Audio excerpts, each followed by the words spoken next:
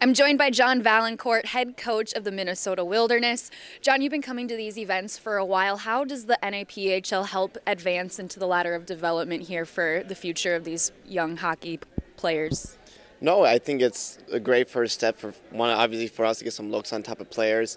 I came here quite a bit when I was in the NA3, and so now this year I'm continuing to come here. We find a lot of good young players. It's a great place for colleges to find a lot of good young players early, and obviously we work very closely with all the schools when we start making decisions on players. So it's a great place for us, not only for them to expose themselves to us, but for us to expose themselves to them and start the recruiting process.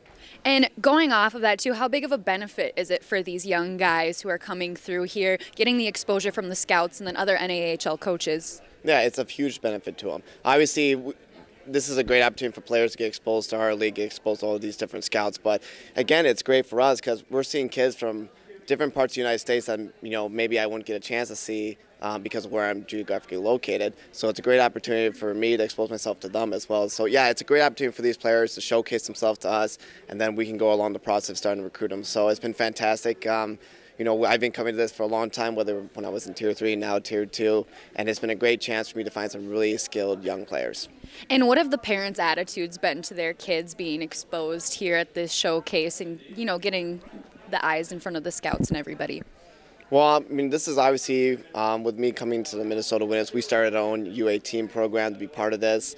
We saw a great benefit for our players from the local area being part of here, and I've only heard really great feedback from the parents and from the exposure from the kids. Obviously, the team is doing well, which is nice. We have great coaching staff that works with them. Gives me a great chance to work with players that I might not get to work with and start the recruiting process for them to hopefully be a performer or a future Wilderness player, but it also gives them a great chance to showcase themselves to other teams in North American Hockey League that maybe they wouldn't get seen, especially if they're not playing Elite League. So it's been great, and we've had a great response from our players from the U18 program. The parents have been very happy with it.